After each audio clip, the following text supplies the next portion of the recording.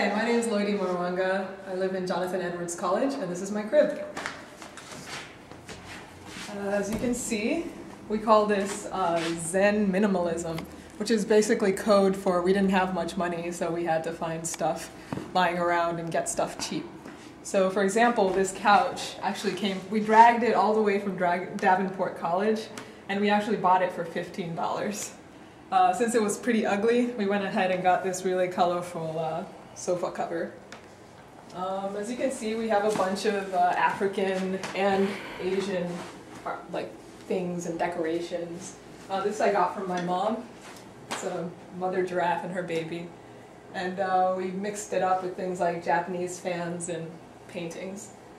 In the corner, you will see my favorite thing in this room, which is my kimono.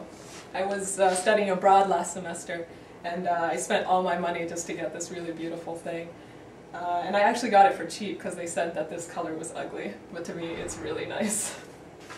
I also got this as a gift from my friend who went to China, and it's basically a print of a rock carving they have somewhere in China.